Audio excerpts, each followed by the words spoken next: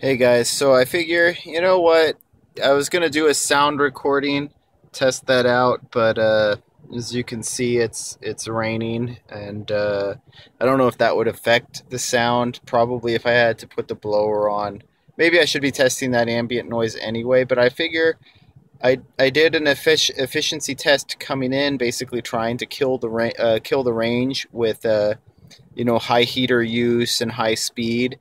And as it turns out, yeah, you'd be better off. You're getting more kilowatt or miles per kilowatt hour by driving faster when your heater's on full blast than, while you're driving slower or stuck in traffic. So, um, but now that it's raining, that might be another fun thing. The problem is this is going to be a descent, right? So it'll be a net negative elevation. So it might still end up actually being even more efficient, even though we have rain. So as you can see, the cumulative for the first one was about 2.4 miles per kilowatt hour, but I think a lot of that had to do with the fact that I slowed down and was stuck in traffic for a while, just sitting there with the heater going full blast. So what I think I'm going to do now is just reset this, and when I'm ready to go, and reset this screen as well, and just share the results, and I'll post up a quick video of that as well. And yeah, that's about it.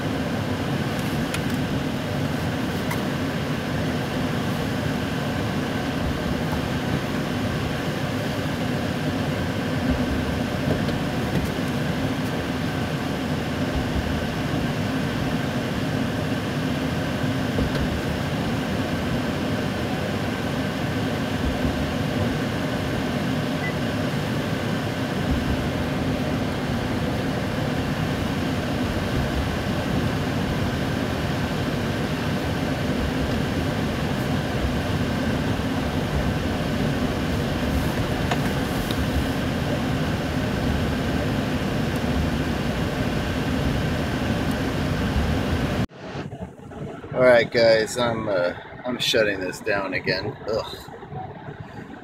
Whew. Like I said, I don't know how you guys handle it. Ugh. Yeah. Okay.